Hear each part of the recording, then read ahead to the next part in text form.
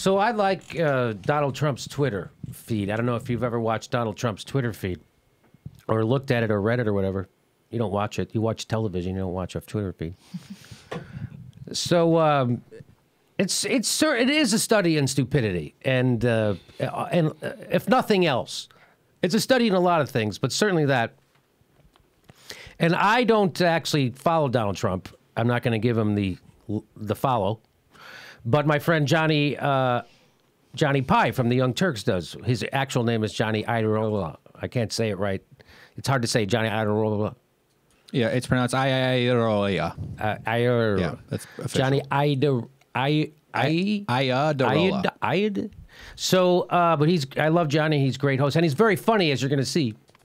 Donald Trump tweeted this out. Let's get right to it. The Washington Post quickly put together a hit job book on me, comprised of copies of some of their inaccurate stories. Don't buy, boring.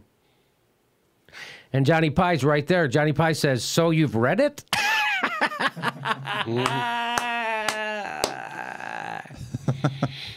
I don't think you read it. I'll be honest. I don't think you read it.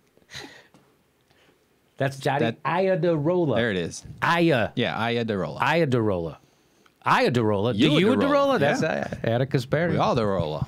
Here's another one. Here's another great tweet.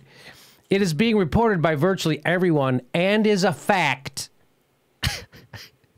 that the media pile on against me is the worst in American political history. First of all, it's being reported by everyone that the media pile on is the worst. You mean, so the media, well, here's how Johnny said it.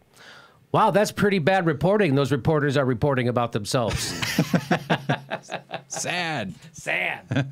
Johnny Iadarola. I tell him he's funny all the time. He is. Here's one more tweet. Someday when things calm down, I'll tell the real story of Joe at NBC and his very insecure longtime girlfriend, Morning Mika. Two clowns. This is the guy who wants to be president.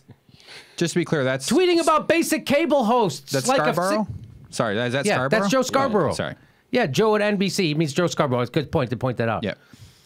Yeah. The guy wants to be president. He's trolling basic cable hosts on Twitter. And here's what Johnny Pye said.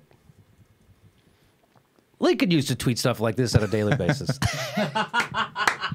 Yeah. So presidential. Johnny Iadarola. Anyway, I saw those tweets today, and I was just laughing my head off. Johnny Pye was on a roll. There you go. That's from 822.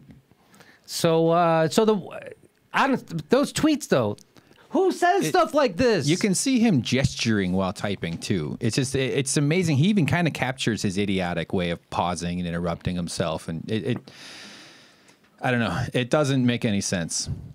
So I figured out something. When Trump says something that's like, wow, crazy, like when he said Barack Obama is the founder of ISIS.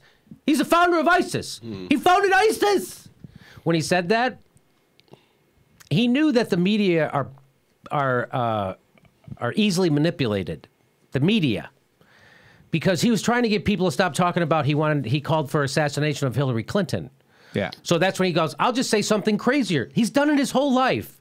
You say something crazy, they report it. You say something crazier the next day, everyone forgets about that, and they're talking about this thing. And that's exactly what happened. Exactly. So he would go on shows, and they would go, no, you don't really mean that he's the founder. Oh, no, I mean it. So nobody's talking about the other thing anymore. Everyone's talking about that. And then the next day he goes, I was being sarcastic. And everybody's talking about how can he say he's being sarcastic? He's, in a sense, I will say this about Trump. He does laugh at the media, at how easily they are to manipulate and get them to report whatever he wants them to report. He does control the news cycle whenever he feels like it seems like. But those tweets are ridiculous, and Johnny Pye did take him down pretty well.